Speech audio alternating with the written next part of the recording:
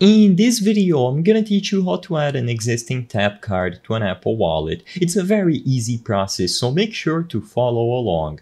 All you have to do to manage your pre-existing tap cards and add them to an Apple Wallet is to use the latest version of the Tap LA mobile app. So open the App Store and look for the app that I just mentioned, Tap LA.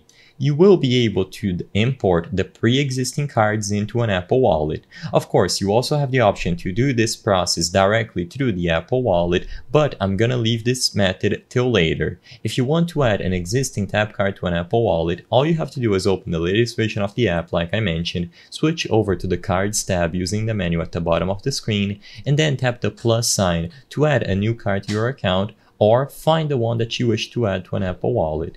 Once it appears and you see the stored value and passes on that specific card that you are going to be importing over to your wallet, just go back to the home screen and the button to add the card to an Apple Wallet should be displayed, usually at the top.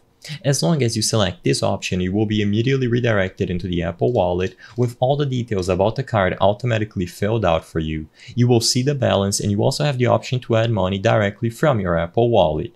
Like I said, this process through the latest version of their mobile app makes it very convenient because automatically all the credentials about the tap card, including the amount of stored value or passes, are going to be imported over, and you don't have to worry about managing a new card. Everything is pre-existing and tied to your account. Now, like I said previously in the beginning, you also have the option to do this process directly through the Apple Wallet instead of using the app. It's down to personal preference, and I recommend doing it through the app first because you will guarantee that an existing card will be imported over and all the details are going to be automatically filled out. But if you wish to do it manually through the latest version of the Apple Wallet, open it up and you will find the plus sign at the top right corner of the screen. Tap the plus sign and afterwards choose to add a transit card from the list of options.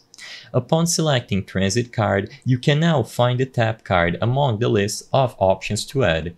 As long as you select the type of card as the tap card, you will be able to see it linked under your wallet.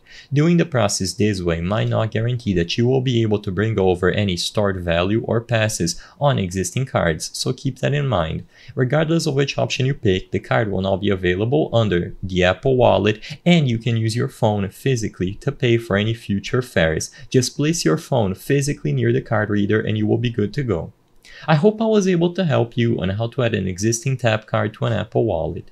If this video helped you, please be sure to leave a like and subscribe for more very easy tips. Thank you for watching.